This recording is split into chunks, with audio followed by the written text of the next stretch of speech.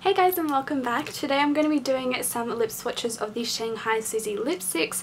I've been very interested in trying these for a while now and I haven't heard too much about them or seen many reviews, so I thought I would put this up for you guys. So I did buy these off Reach Boutique, which is an Australian site, which makes it a bit easier to get it to all you Aussies. I've been purchasing off their site for probably the entire year and it has been an amazing way of getting some really cool unique brands. I did purchase all these myself, they were not sent to me, and I also have a discount code for you guys for the whole Reach Boutique site, and that is just Jessica, and I will link the site and my discount code down below. I also have a buy 3 get 1 for free sale going at the moment, and that's why I bought so many, because I thought, well, why not? You're gonna get 2 for free. So first of all, they come in these absolutely amazing cases.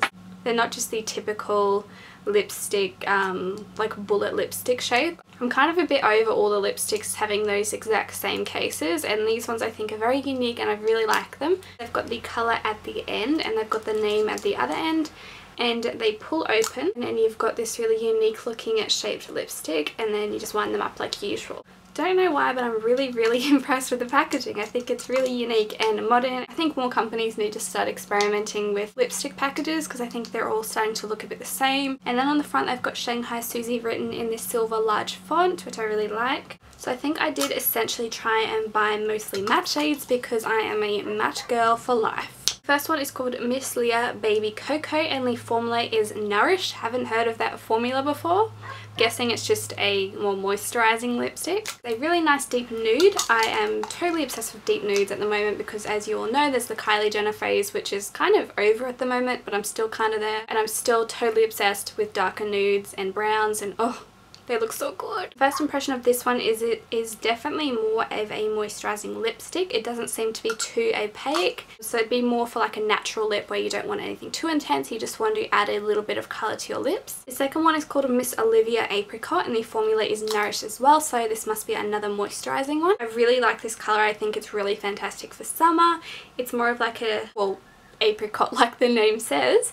I think the name pretty much explains this colour to a T. It is like an apricot, not too opaque as well, just a little bit moisturising. Definitely both are very creamy, so they're not going to dry your lips out at all. Next one is called Miss Courtney Electric Flamingo. Absolutely love that name. Electric Flamingo is like the most vibrant Barbie pink you can get. Oh my god, I just got a whiff of this. It smells so good. Oh, it smells like lolly. It's like sour grape. That's my favourite flavour in the world, sour grape. Oh, this one's formula is matte, which I'm so excited about. These ones are definitely 100% more pigmented than the other two. So I'm just going to compare it to Candy Yum Yum so you can see what I mean. The one by Shanghai Suzy is definitely more of a Barbie pink. That's Candy Yum Yum, and this one is the Shanghai Suzy, so it's more vibrant. Probably better for those people with paler skin because I feel like if you're tanned it's going to come off as a little bit too vibrant. The next shade is called Miss Brie Pink Blush and it's also in a matte shade. I'm really excited about this one. I think it's going to be my colour. I think this colour is absolutely amazing. I think I'm going to be wearing this heaps. It is super pigmented.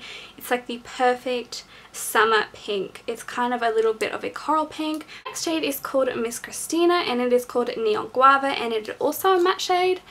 This one is pretty cool. Oh my god, that is such a nice colour. I think that's going to be perfect as another summer shade. By the way, just to let you guys know, these matte shades are not too matte to the point where they're drying. They're actually still a little bit creamy, which is really good. Look at this.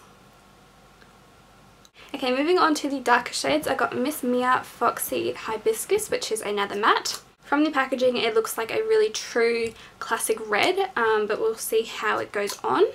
So when it's on, it looks a little bit more of like a pinky red, which you can't go wrong with in summer. I feel like this is another perfect summer shade, as in summer sometimes you don't want to go for the full red, you want to have a little bit of a pink undertone.